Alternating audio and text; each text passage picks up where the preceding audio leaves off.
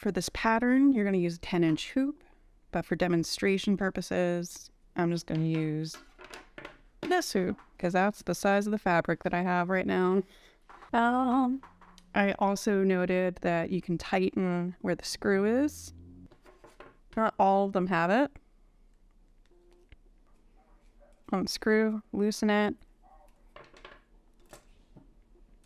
I'll have two pieces. So you're going to take the inner, place your fabric over top, leaving some room.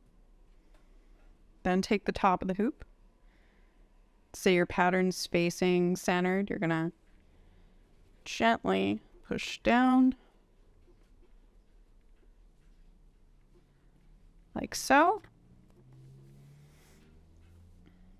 And then begin to tighten.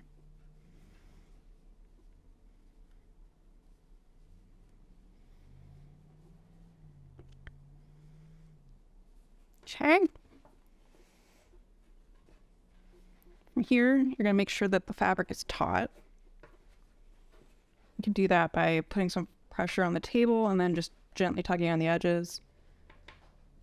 And test like that. Now your hoop is prepped. I would trim the excess if you have it like this. Otherwise, you can cut your fabric ahead of time. Just make sure that it'll have the excess. Otherwise, you have wasted fabric or you'll have to use a smaller hoop.